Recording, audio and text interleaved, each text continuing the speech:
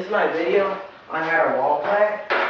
And to wall plant, what I like to do is, I don't like to skate up to it, I like to run up to it and just kick off, like jump up and kick off. And then while I'm in the air, what I do is I kind of throw my board down, and then I catch it on my feet and I stomp down just to stop the board from moving, and I keep my legs bent so that I don't fall back and hit my head or something.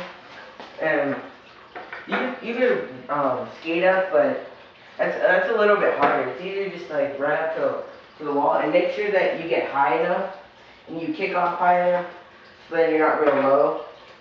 And pretty much it. I don't really know that much mistakes about the wall plant. Well, besides not kicking off high enough and maybe not just landing on the board, you can't like give out. You have to go with the trick. You gotta stick with it. Like if you decide to bail out in the middle of the trick, you might like fall and hurt yourself.